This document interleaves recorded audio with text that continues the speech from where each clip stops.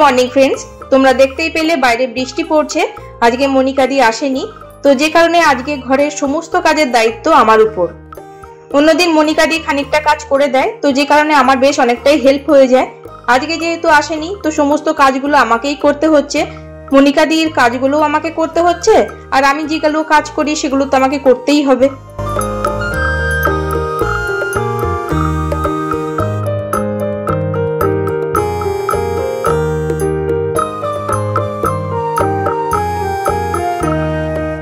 এখনো পর্যন্ত রাতের ড্রেস চেঞ্জ করিনি, ওই ড্রেস পরে সমস্ত কাজগুলো করে নিচ্ছি। স্নান করার পরে তারপরে অন্য ড্রেস পরবো।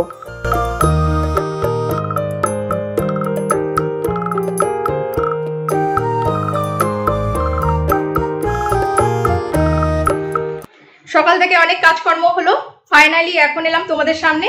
Hello friends, very very good morning, welcome back to my channel. কেমন আছো তোমরা? আশা করছি তোমরা যে যেখানে আছো ভালো আছো, সুস্থ আছো। আমি আর রাজ দুজনেই ভালো আছি।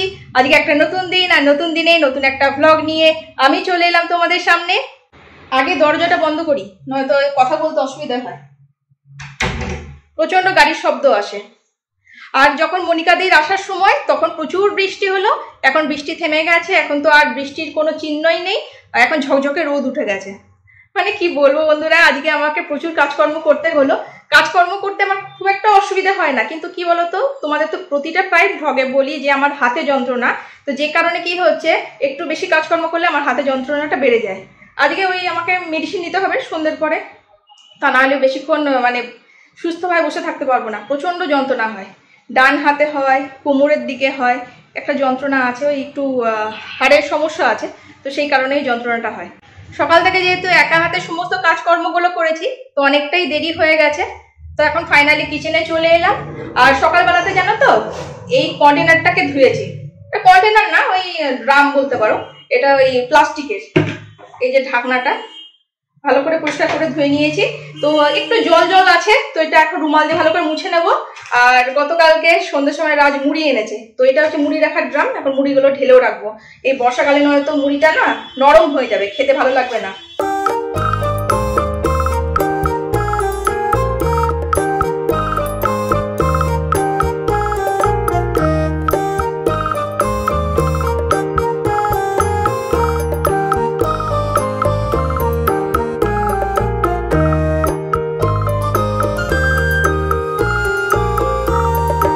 এটা জানো তো, বালিতে ভাজা মুড়ি।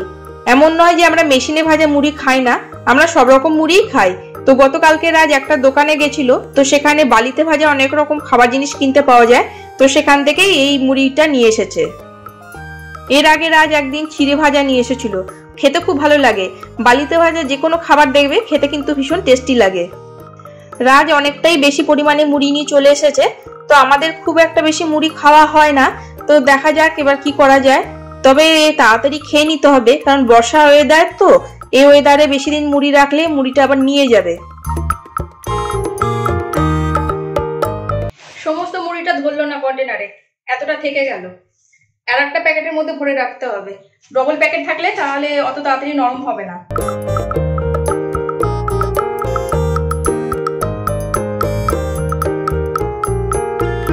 একটা ফোন এসে গেছিল, তো সেই কারণে আমার ঘরে আসতে হলো।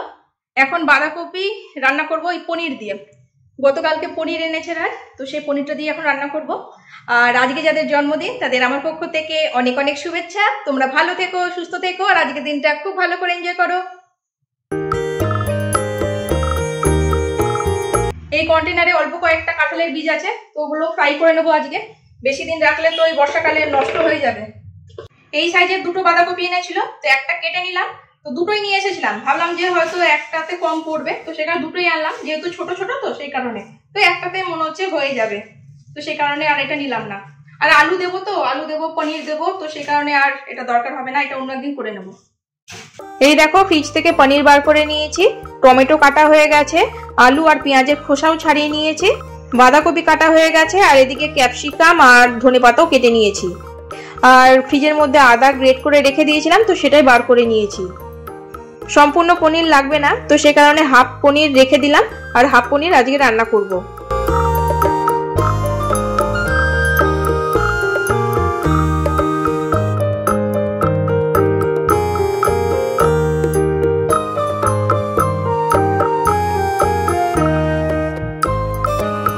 লঙ্কা কাটা হয়ে গেছে, এখন দেখো পেঁয়াজটা ছোট ছোট করে কেটে নিচ্ছি।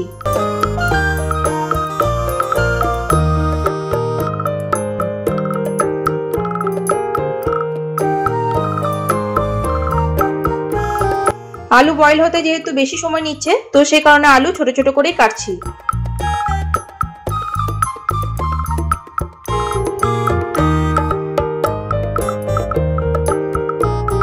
প্রথমেই দেখো পনির ফ্রাই করে তুলে নিয়েছি, এখন আলু ফ্রাই করছি। আর এরপর একে একে পেঁয়াজ, লঙ্কা, ক্যাপসিকাম, আদা, মশলা সমস্ত কিছু দিয়ে একেবারে ভালো করে আলুটা কষিয়ে নেব। তারপরে বাঁধাকপি দিয়ে নেড়ে ছেড়ে রান্নাটা করব।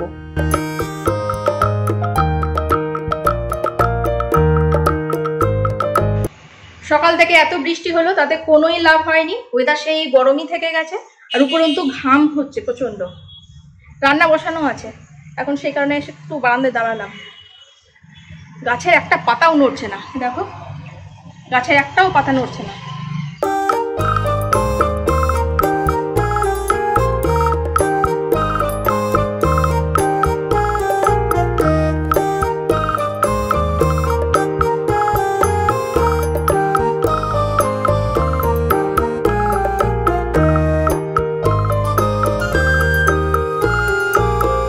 আজকে বাঁধাকপির সবজিতে ঘি গরম মশলা দেব না, শুধুমাত্র ধনেপাতা দেব।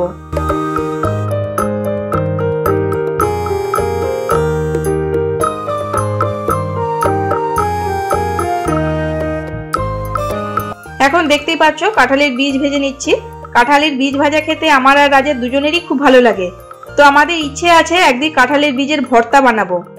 তবে ভর্তা বানাতে গেলে জানো তো একটু বেশি পরিমাণে কাঁঠালের বীজ লাগবে। তো এই কাঁঠালের বীজ সবসময় বাজারে পাওয়া যায় না।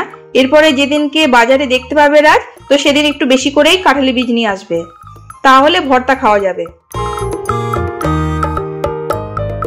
এখন 2 পিস মাছ ভেজে নিচ্ছি। আজকে মাছের কোনো রেসিপি করব না, শুধু মাছ ভাজাই খাওয়া হবে। আর রাত যেহেতু গরম গরম ভাত খাবে, তো আজকে ভাতের সাথে একটুখানি বাটার নেবে বলেছে।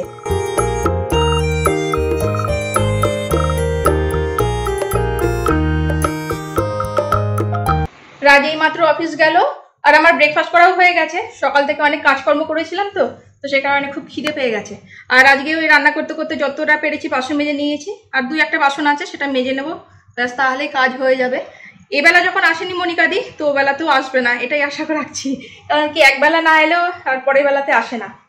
আমাদের ওই সামনের ফ্ল্যাটে একটা দিদি কাজ করে, ওই দিদিটা বেশ ভালো। একবেলা যদি আসতে না পারে, পরের বেলাতে এসে আবার কাজগুলো করে দিয়ে যায়। কিন্তু মনিকাদি আর আসে না, একবেলাতে যদি না আসে আর পরের বেলায় আসে না। গতকালকে স্নান করার সময় এই শার্ট দুটো কেচে দিয়েছিলাম, আর গতকালকে মেঘলা ছিল, তো যে কারণে ভালো করে শুকায়নি। তো আজকে ওই সকালবেলা থেকে ছোট ঘরে দিয়ে দিয়েছি, ওই হ্যাঙ্গার দিয়ে টানিয়ে দিয়েছিলাম জানালাতে। তো এখন তো ভালোই রোদ আছে, শুকিয়ে গেছে।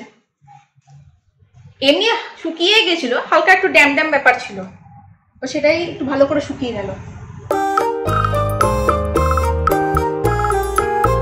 প্রথমে দুটো শার্টে সবগুলো বোতাম লাগিয়ে নেব, তারপরে শার্ট দুটো ভালো করে ভাঁজ করে নেব। শার্ট দুটো সকালবেলাতে না একটু কেমন ড্যাম ড্যাম টাইপের ছিল, একটু ঠান্ডা ঠান্ডা টাইপের লাগছিল। আর যেহেতু জানালায় টানিয়ে রেখেছিলাম, এখন বেশ ভালোই গরম হয়েছে।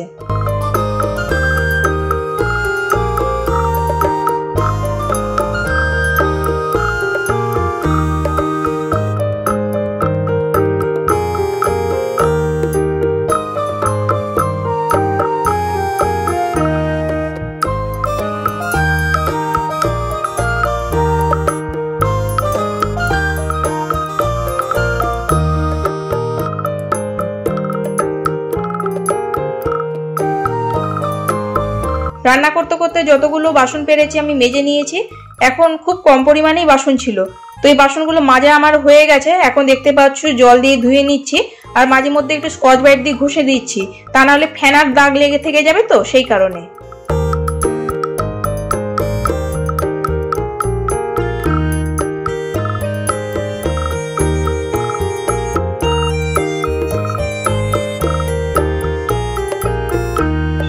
ফাইনালি সমস্ত কাজকর্ম কমপ্লিট হলো, এখন স্নান করব।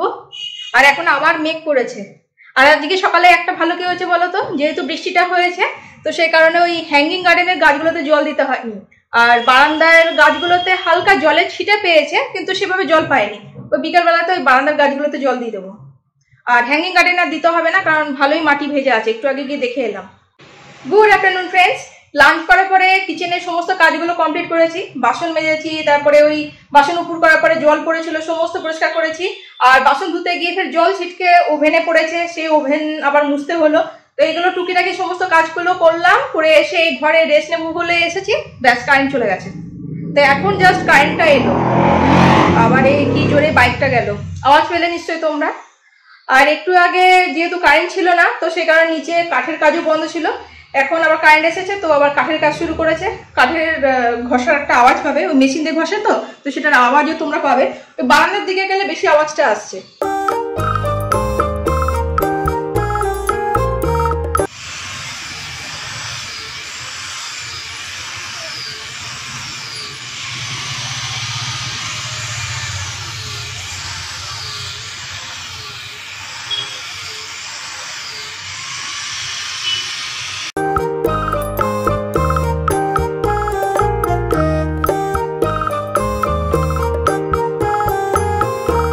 এই জানালায় তো খুব বেশি জায়গা নেই, তো সেই কারণে সবগুলো গাছকে আমি আলোর দিকে রাখতে পারবো না। তো যে গাছগুলো একটুখানি দুর্বল প্রকৃতির, তো সেই গাছগুলোকে আমি একটু আলোর দিকে রাখছি। আর এদিকে ডান দিকে যে গোলাপের ঝাড়টা দেখছো, এটা কিন্তু প্লাস্টিকের, এটা কিন্তু আসল নয়।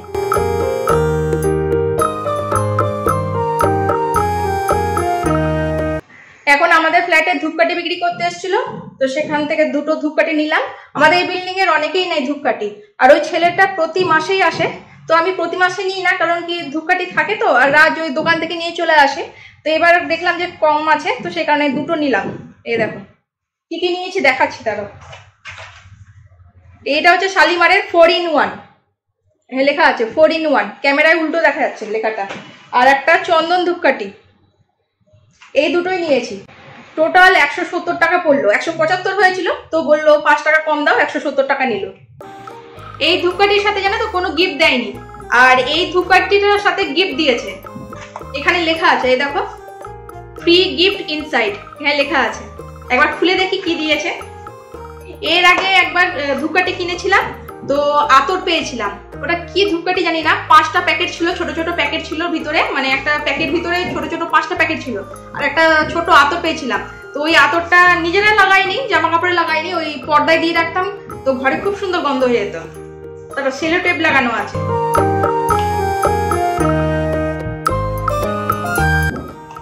খুলে নিয়ে দেখাচ্ছি। এটা শক্ত শক্ত মনে হচ্ছে, হয় লোবান আছে, তা না হলে দেশলাই আছে।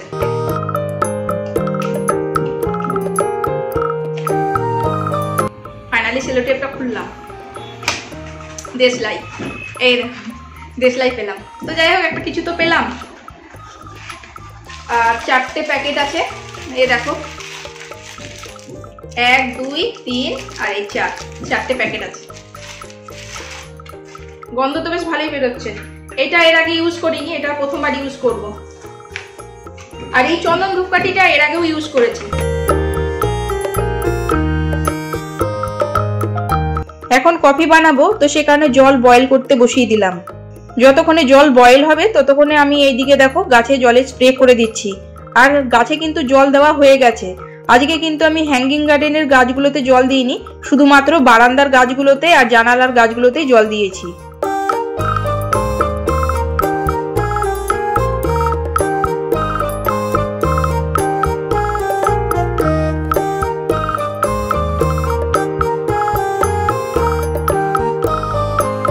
এখন দেখো কফি বানাতে চলে এসেছি। আর কফি বানাতে কিন্তু বেশি সময় লাগে না বা বেশি পরিশ্রমও করতে হয় না। চা বানালে একটু যেমন পরিশ্রম করতে হয়, চায়ের সসপেন, তারপরে চায়ের ছাঁকনি, এগুলো সমস্ত ভালো করে মাজতে হয়। কফি বানালে এই ঝামেলাটা একটু কম থাকে, শুধুমাত্র সসপেনটা হালকা করে মেজে নিলেই হয়ে যায়। কফির কালারটা কিন্তু দারুণ লাগছে।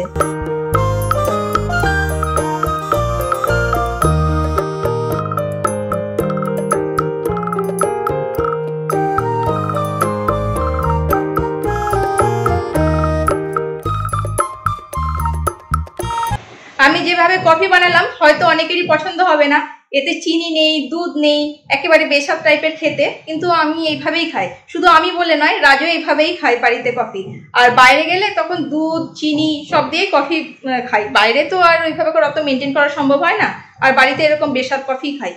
আর চাও দেখেছো তোমরা, চায়ের মধ্যে চিনি দিই না, দুধ দিই না, বাড়িতে এরভাবেই খাই। আর বাইরে গেলে তখন দুধ চা খাই। বাইরের ব্যাপারটা আলাদা, আর ঘরে আমরা মেনটেন করার চেষ্টা করি।